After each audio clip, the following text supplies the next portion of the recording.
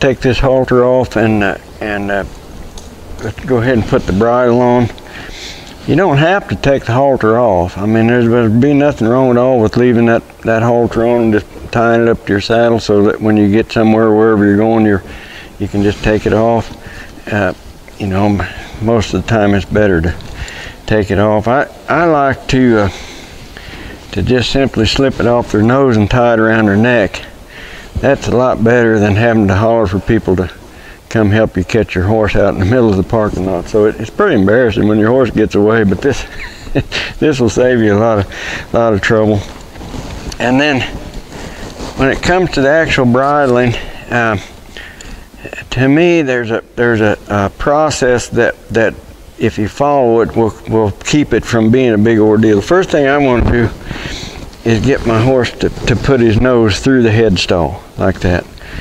And I'm not even thinking about putting the bit in his mouth right now. And if you notice that I've got my left hand above his eye over here, his left eye, now I'm simply going to replace my left hand with my right hand.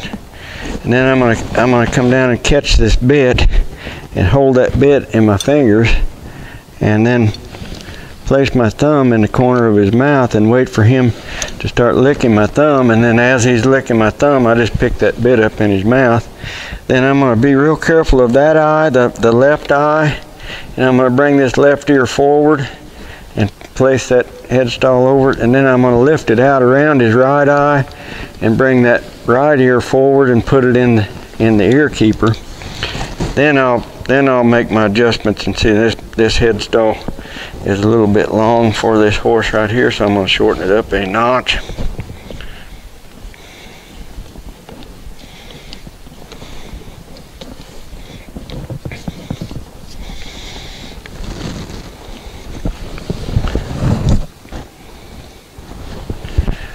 Okay, and just play with that your particular horse and see where he likes to carry the bit better. If he likes it up tight against him, we'll put it up tight. If he likes it hanging a little looser, we'll give him a chance to see if that's all right. There's no nothing set in any textbook that says you have to do it this way. It might be, but I find that these horses haven't read too many textbooks, and they'll each one of them be a little bit different. They'll like things a little differently. So now that I've got the bridle on, I'm going to just put the off rein up over his neck, and then I'll check the saddle and make sure the saddle's tight. And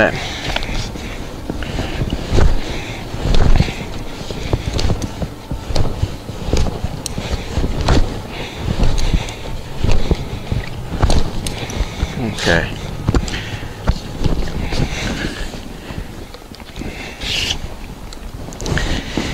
If you've ever had a saddle slip on you once you've gotten on, you'll remind yourself to tighten that saddle up before you get on.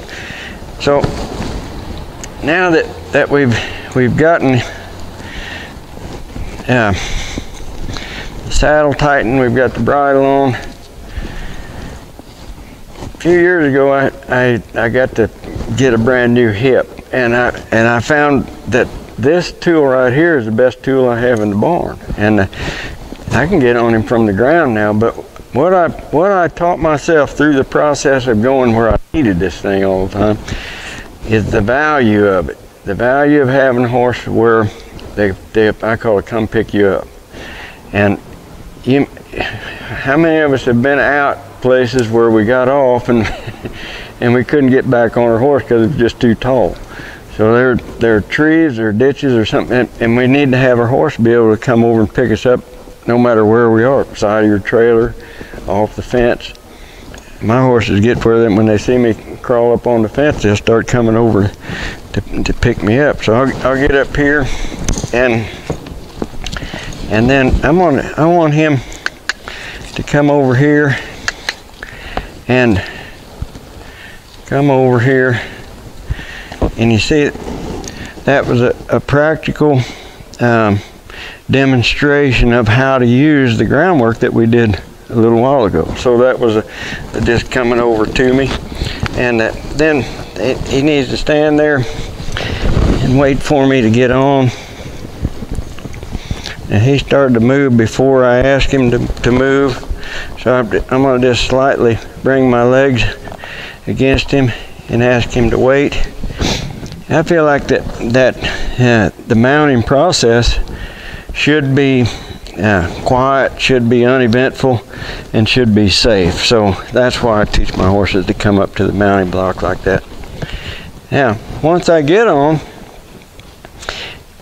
my thoughts go to my posture, and I just kind of really thought about this, and you know, I don't know about y'all, but I like those John Wayne movies, and you watch True Grit, and there's old John Wayne. He's sitting up there, and perhaps John wasn't the best horseman in the world, but he was a great actor, and I don't know this personally, but I bet you that John Wayne saw the true vaqueros of the West, and I bet you that he was doing his best to imitate how they looked.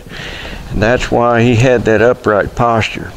Now there's some practical benefits that come from having that, what I call the John Wayne posture. And if you'll think of your upper body as if it is an outboard motor on your fishing boat, and if you've got that thing tipped up into the boat and the propeller is out of the water, you can mash on the gas all you want, nothing's going to happen. It's just going to whiz out there in the air. Well, a horse going along with his head too low, looking at the ground, and the rider leaning up over the saddle, we don't have anything to get forward motion from.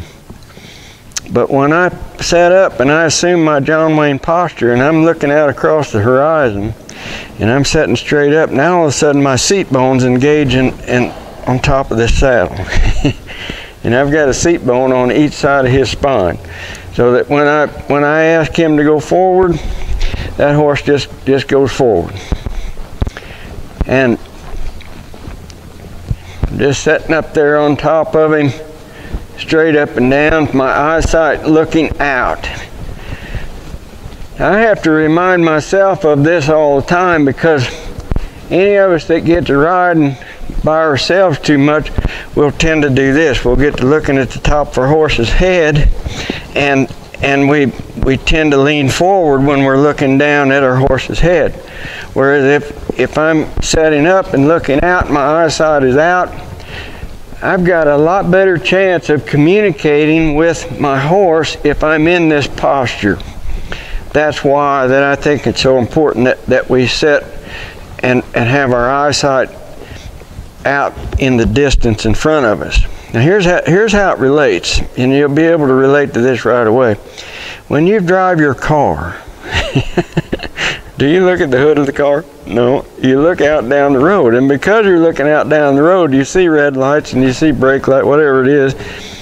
Half mile down the road, you simply let off of the gas of the car, maybe if you need to put the brake on, and it's a non-event. But if you're driving along looking at the hood of your car or looking at your phone, and you wake up like this and there's a brake light right there in front of you, but that car's already stopped and you don't have enough distance to get stopped, now you're going to crash.